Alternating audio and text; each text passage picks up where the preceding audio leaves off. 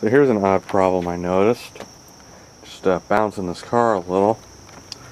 You know, on the bumper here. This side moves alright. This side, however, I can't even tell what the hell I'm doing here. You hear that? You hear that clunk? It just stops abruptly. It's not even moving that much.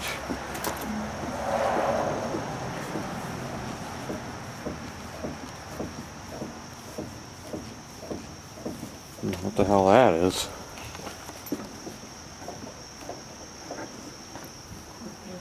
Bad shock maybe? Have to lift it up and find out. I'm gonna take a look underneath this thing. Got it up on the ramps now. Look at that clunk there. Yeah, I don't see anything obviously wrong with what that noise could be, why it stops abruptly, other than this. You can't see the orange here.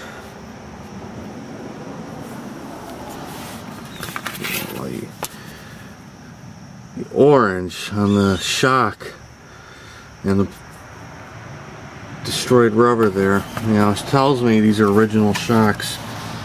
The original shocks were painted orange. Those were made by DeCarbon, which is really surprising that this thing still has its original shocks. But not surprising that there's something wrong with them, because this thing for a long time, and with that many miles on them, I can't believe they still do anything. But looking underneath here, it's no worse than I thought it would be.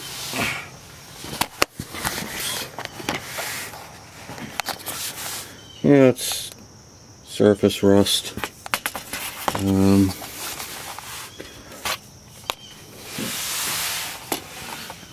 Some garbage oil filter.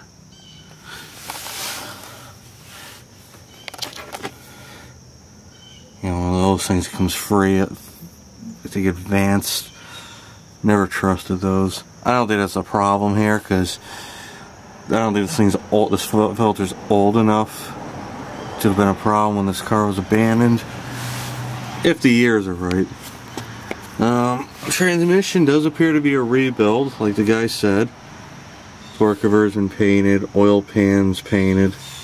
So that's a good sign. Hopefully it's a quality rebuild. Yeah, only time will tell. I find this kind of interesting.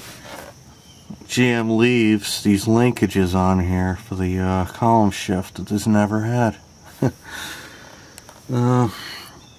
More scaling rust all the way back here on the driver's side. Cross members peeling. All the paint failed here, but this is all solid though. This isn't like the Rust Master, which is good. Wire brush this and rust proof it, it'll be good. And open C-channel frame on these, not like the wagons. And supposedly its exhaust has been replaced. And looks like it's stainless, so it might be a GM exhaust. Yeah, the underbody, paint, sanded and painted. Should be alright. So it's a project. And you can't really see it on camera. So there might be a little bit of orange left on those shocks too, so those are probably originals. So, the clunky sound up front, I'm going to go ahead and guess the shock is bad. It has to be. No, nothing else restricting it. A fairly recent radiator. It's in good shape. This here, someone towed this freaking car with a hook by the rad support. That could be unbent. Man, that's mangled. No, it's not too bad. Let's start it up.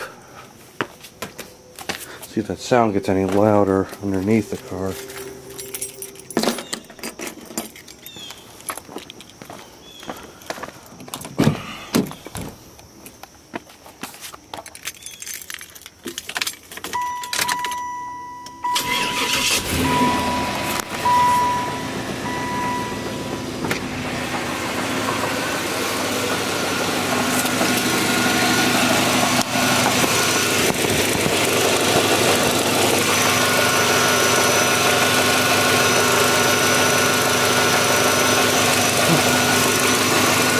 I should pull the belt off, see if it's the accessory drive. How cool would that be?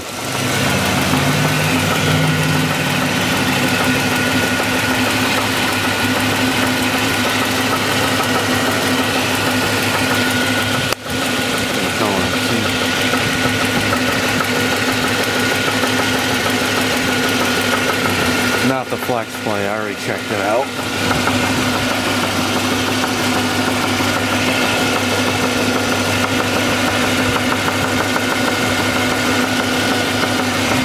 It sounds like a rod to me.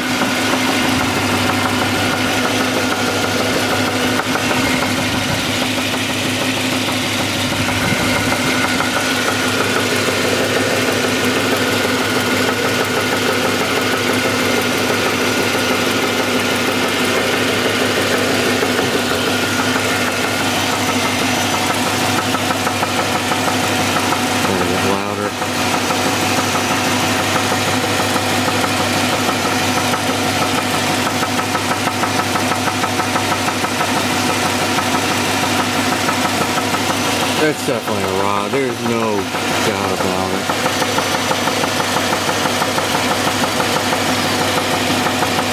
Oh, the air pump still works, holy crap.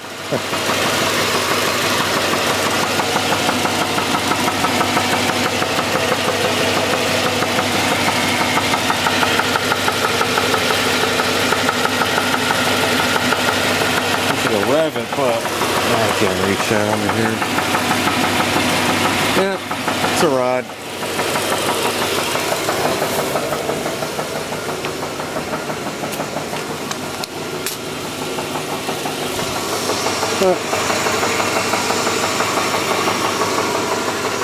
Get it all fixed up. One of the advantages of hoarding parts. That's pretty good though for having a rod problem.